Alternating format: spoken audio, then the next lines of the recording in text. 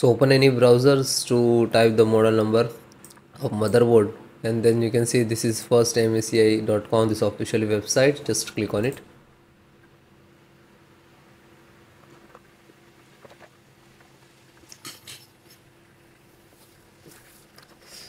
Then click on support.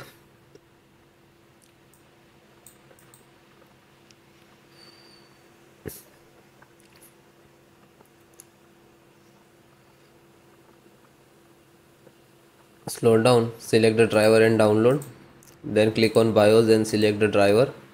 Then select your operating system, Windows 10 and 11. So both operating system driver download and installations process same. Then chipset driver. So this is AMD chipset driver. You just click to download. When you click to download, it will start downloading. You can see. Then VGA driver, graphic driver, display driver. You can see start. Then audio. So this is audio driver and click to download. This is LAN driver. So first Ethernet driver, download. Slow down.